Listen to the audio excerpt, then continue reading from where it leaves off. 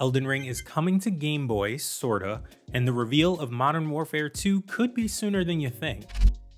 Reddit user Shintendo announced a demake of Elden Ring on the game's subreddit and even posted a clip of the opening area and boss fight. Shintendo revealed they intend to show how they develop Elden Ring for actual Game Boy hardware on Twitch and archive it on their YouTube channel. Shintendo also clarified that they are using software called GB Studio 3.0 to accomplish the enormous feat. Due to that enormity, they are also not settled on the scope of the project yet, but did say they're at least hoping to finish the Limgrave area by the end of May. If and when that section is complete, Shin plans to release a demo on itch.io. Until then, you all have to settle for the actual Elden Ring, which we gave a perfect score to and I still haven't beat yet. So we've established that Elden Ring on Game Boy would be cool, but I'd love to see Call of Duty as well. And speaking of COD, Infinity Ward's social media pages have gone dark in an apparent viral marketing campaign to promote this year's Call of Duty Modern Warfare 2.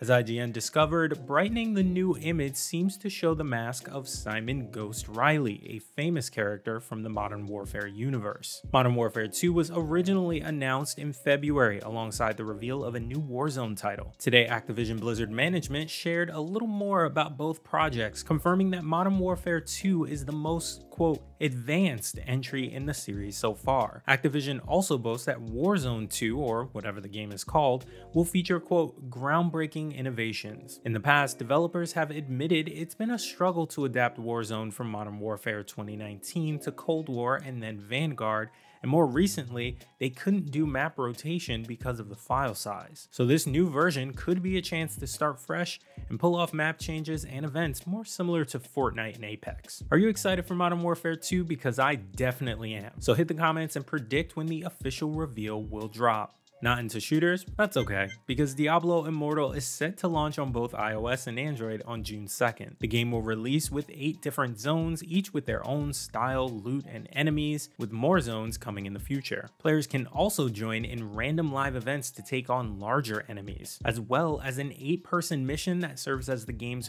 first raid experience. June 2nd will also mark the beginning of an open beta test for the newly revealed PC version of the game, which will support full cross-progression with both iOS and Android. The PC version will support WASD movement for the first time in Diablo history, while all progress made by PC beta testers will carry over to the full version of the game upon release. Diablo Immortal is a unique story in Diablo lore set between Diablo 2 and 3. Those interested in pre-registering can do so on both iOS and Android right now. So without saying mobile sucks, comment your favorite thing to play on your phone. You can follow me on Twitter at Devontae Chisholm, and I'll see you again tomorrow.